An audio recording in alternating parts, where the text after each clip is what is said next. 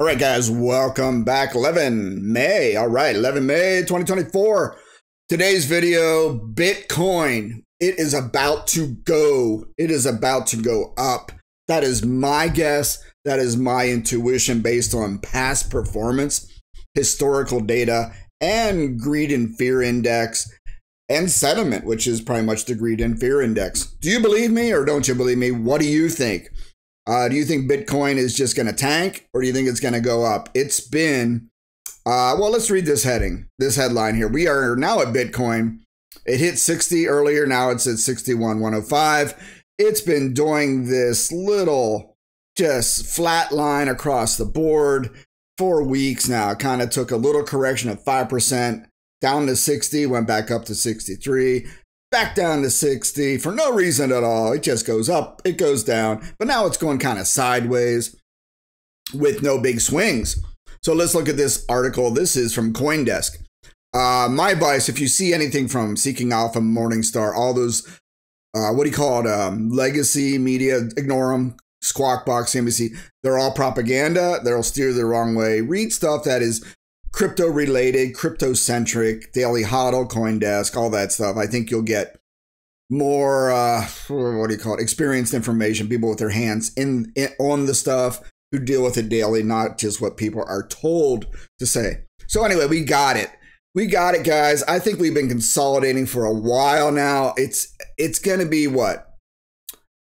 Usually April is slow because of taxes, government taking all your money and giving it to other people overseas to pay their pensions while we are falling apart infrastructure-wise and bridges and societal decay with homeless and all that crap. It's sad. It's really sad. But anyway, April is a bad month because of that.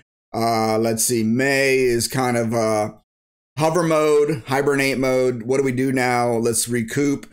And usually, typically, we had the Fed come out, what, a week or so ago. And those guys, man, I got to get the calendar up. And if you use TradingView, they actually have the schedule of events of when these damn government fools like the Fed and Yellen and all these people that have no idea what to do. They're like art majors from liberal art schools in finance. Go look up who's that guy, Biden? Who's the guy who's running this country now, his regime? Go look him up. His economic advisor, and look at the recent interview. He couldn't explain how money works in this system. Like, if the government can print money, why do we have a debt and why do we have to borrow it?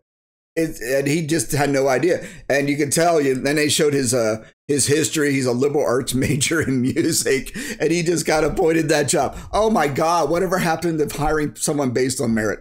But anyway, let's get back to it. So Bitcoin's been hovering around the 60 to 63 range. So let's go through it. They're saying it's in a bore you to death phase. But they always put the but in. Why don't they just come out and commit to it? This is for entertainment, folks. I'm going to say this, but it's for entertainment. That's why I do these videos, just for fun, to vent some steam and then post some videos. I do not get any compensation from those San Bruno, California YouTubers who run that show, the DEI guys. I don't get any money from them at all. They make money off my videos. Anyway, I believe it's going to go up. These fools won't commit to it. Even though I like CoinDesk, just come out and say, hey, Bitcoin will go up. You know, it's just been consolidating for so long. Bitcoin is in a bore you to death phase, but Bitcoin could be close. Close to what? Wait, could be close. Analysts say that's a terrible heading. I actually reread it. Could be close. Close to what? Oh my God. See, that's why you almost have to read things twice. I tend to scan the headlines like any idiot. And then I went back and now since the third time it makes no sense. All right, this period could last between 1 to 6 months. I think my hunch is end of May, we're going to start seeing movement upward. Also with the equities, because with the equities, you have Apple and all these companies buying back their own stock just to increase their numbers because they know the sales aren't there. So they're going to increase their numbers from one last quarter to keep the stock afloat because we're in an election year. Look at the past historical data on election year.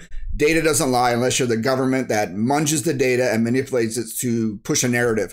That's the only time data lies, but it's really the people lying. Now we have AI coming out and being being adopted more as the trend analysis of what's going to happen. And you kind of now find that with this AI, you can't put in your ideology, your narratives, your lies and stuff like that. You know, they want you to buy, and then the market's going to be crashed, you know, on purpose. And you're going to be left holding the bag, down 40% in your 401ks, I'm already down 40% in Tesla. So I'm stupid there. That just shows you never listen to anybody on YouTube. I should have dumped after I took a 10% hit. I didn't. I'm dumb. I admit it. Because I believe Tesla was more than a car company. I don't know, man. Lesson learned. Let's go. Yeah, so we're in a consolidation phase. You can see the chart right here. 66, 78. Right now we're at 61. So pretty much the same range. Let's see. It's been sliding since reaching the all-time high, which is obvious. It went up and now it's kind of did the pullback. And I'll give those guys credit at tradinggenius.com. I don't know who they are, their histories and that, but they've been nailing this right on. And they said there's going to go up. We'll have a pullback, a consolidation phase. And I think that's what we're in now. It may pull back a little bit. We even dipped. Oh my God. I think we dipped in the high 50s a week or two ago. Yeah, so, and that's what they call it too. And I'm amazed that they knew that. So I think we're basically hovering mode, you know, like they said, bore you to death mode without a rest of a meaningful title. And then we'll see ETFs and all that stuff. I think money has slowed down a bit going into it. And let's see, the lull could continue into early summer. I don't believe that. I think end of May and June, barring any of these damn government people or Fed people coming out and screwing things up. They come out and they make their little press release. Then they do a presser where they come out and speak. And they speak in word salad, which makes no sense. And that's all by design because they know most people don't care. And yeah, I don't know. It's just sad. I wish more people were involved and had more critical thinking skills and could say, whoa, what exactly are you saying? Like lawyers do, they keep pressing you. What do you mean? What do you mean by that? Well, you said this, but what does that mean? You really mean to say that? And that's what people need to start doing. And they most likely don't. I'd say most of the time they do not push people on what they say. All right, the law. I think the law is going to end into May, a couple weeks. And then we're going to start seeing the move upward. BlackRock keeps buying Bitcoin through their ETFs, Fidelity, Vanguard, all these guys. Let's see, crypto markets are stuck in a lull with digital assets consolidating. Oh, they use my word for the last few weeks, testing investors' conviction whether the bull market will resume. Yeah, I'm sure some of these legacy guys, these old timers who don't want to hold Bitcoin outright, put a lot of money in the ETFs, and now they're calling their buddy up at BlackRock going, hey, we're trying to take over the world here. Why isn't my Bitcoin ETF going up, Samuel? And Samuel goes, hold on, Bubba. We'll get it there. Just hold on. And that's what's going on behind the scenes. Because it is a big club, guys. And we ain't in it. So just remember that. The best we can do is get breadcrumbs. Let's see. Yeah, this is sustained rally. That's bullcrap. All right. Blockchain activity also points to low participation with transactions on the Bitcoin network falling off a cliff. And the second largest, I don't care about Ether. I don't care about Ether. I don't even want to talk about Ethereum anymore. I'm so tired of it. After mining it for years, I'm sick of it. And everyone's always hopium on Ether. Just buy Bitcoin, guys. We have been here before, blah, blah, blah. The current period, so here's my historical comment. I cannot speak English hard. The current period resembles the action from April through September of 2023 when Bitcoin was stuck in the same range. It was. And then people forget about it. And then you kind of go about your daily business. And I started noticing, oh my God, it's starting to inch up. I started to buy back in around the 25 thing. Boom. Now look where we're at. You know, come on. Up 60, 70%. Not too shabby. Yep. And that's about the time also the pre-ETF days in early January. Then the ETFs got approved. And then everything kind of tanked a little bit for a couple weeks, and then it took off. It takes a while to consolidate. The money's got to flow. The accounting's got to get done. The algorithm's got to get triggered on certain trigger points and blah, blah, blah. You know, that type of thing.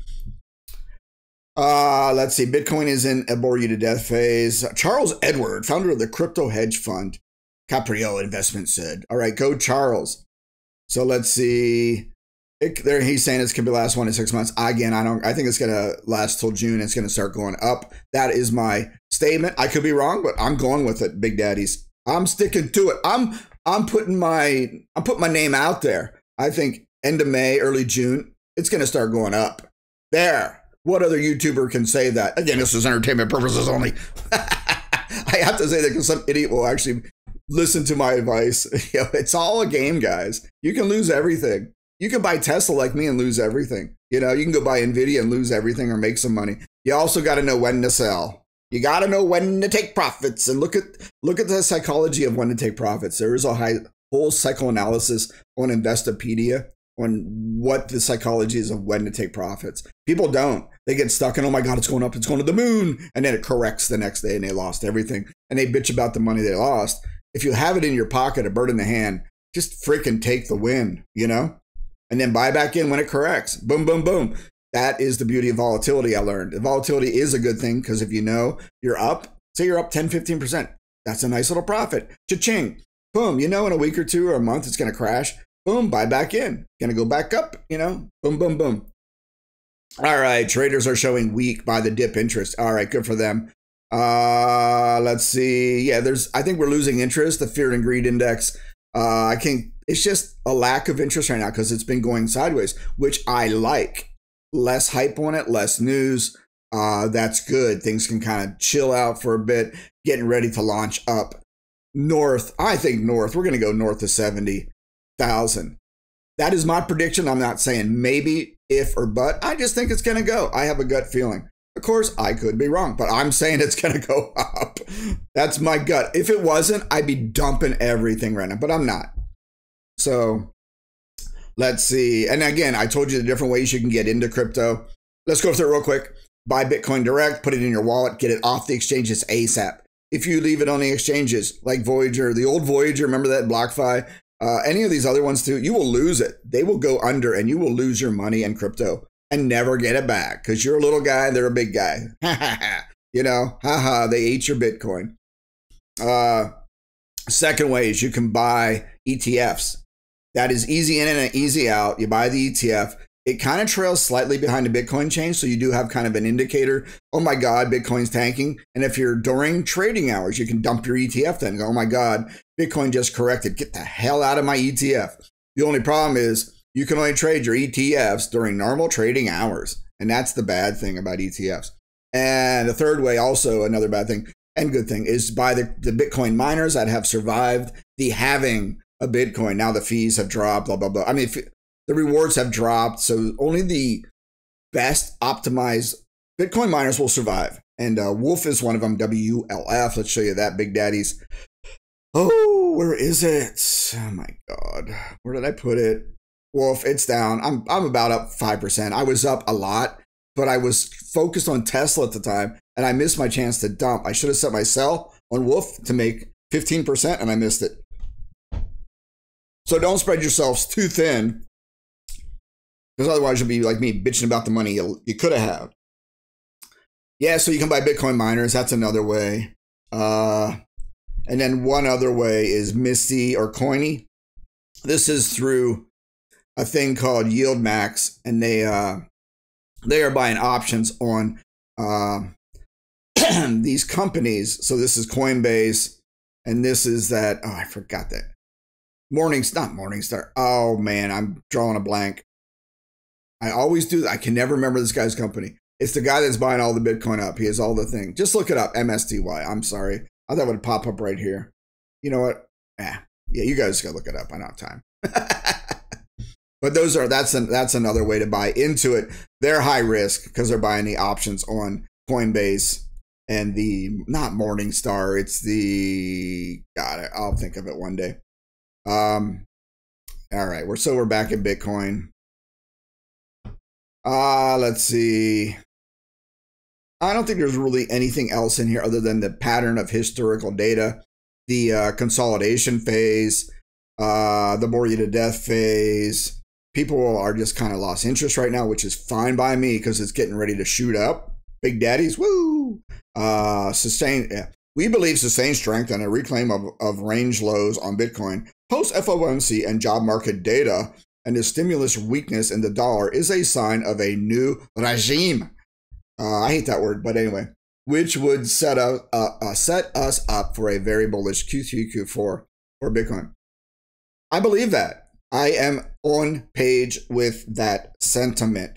The Fed has a meeting mid-August in their favorite little getaway, Jackson Hole, Wyoming. They totally ruined that area by bringing all the billions in there, and they pushed out the normal nice people from Jackson Hole County, the area, Jackson Hole, Wyoming, and they pushed them out. They have to now drive an hour just to get to work in Jackson Hole, over the mountains, over the treacherous mountains in the winter, the snow, the ice.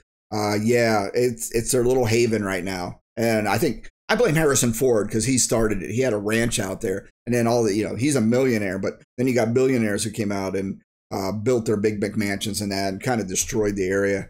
But that's their secret hideaway. They might have bunkers inside the mountain in the Grand Tetons. Yeah. Anyway, I think we're going to see it go up. And then once we're kind of near this election, prepare to buckle up for that, guys. If you don't have your food supplies, your water supplies, your ammo supplies, because it's going to get crazy. The lefties will probably unleash their hordes of paid minions. Who are those guys? The BLM Antifa squad, and now the guys that are acting like they're student protesters. They're all paid. Come on. They found out they're all paid. They all have the same tents. They all have the same signs. It's such a joke. But they'll unleash these useful idiots. And look up the term useful idiot. It was used back by Stalin in Russia. He used it to take over using communism in Russia. And he called them the useful idiots. Once 30% of the population are useful idiots. And once they're done with you, they expose of the useful idiot. Look up the history, man. People do not change. Human nature does not change for thousands of years. It's just technology changes, but people are still the same. What does it say? History doesn't repeat itself, but it sure does rhyme. And I think that's Mark Twain. But look at history, guys. You'll learn a lot. You'll see what's happening. What is happening now has happened before. Yeah, just different players in the game. So take that for what it is. But I think we're going to see this shoot up. And like I said, going to the election, and then all hell's going to break loose. But if you, like I said, look at the psychology of profits, even on your equities, not a bad time.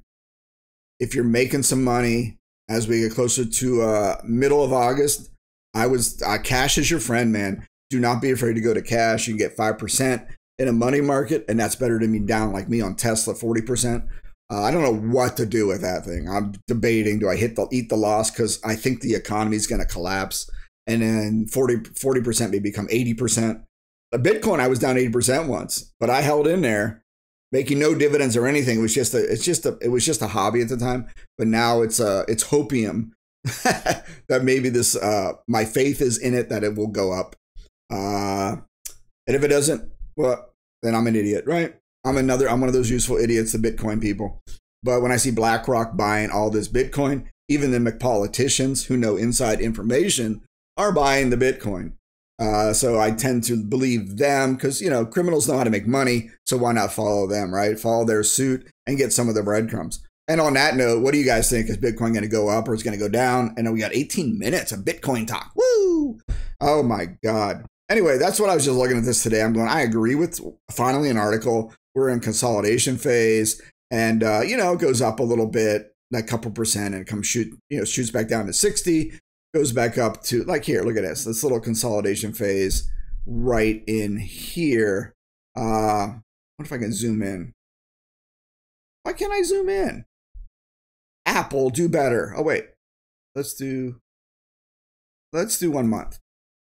Yeah, there was that low. Right, 58, 57, boom, boom, boom. Now we kind of been doing the same. Oh, a little spike. Now we're back here consolidating. And then we're definitely, I think, going to get back up to the all-time high at least and more. That's my guess. That's my plan. And I'm sticking to it. And I just got to get ready to not get greedy and maybe just take some profits if I can. Yeah. All right, on that note, go forward to great things. Just focus on Bitcoin. I see all this stuff about Ethereum and altcoins. Like, all right, if you want to play that game, I've been there, done that. Yeah, I'm not doing that anymore. All right, thanks for watching. Boom.